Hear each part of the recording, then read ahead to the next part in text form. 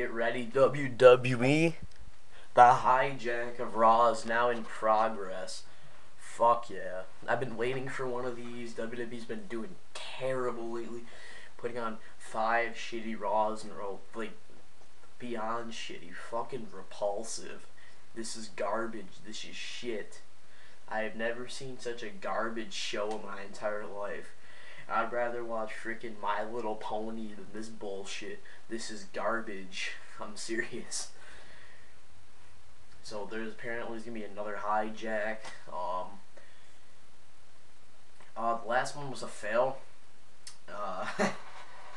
Cause they were chanting with CM Punk, and this one they had one in March.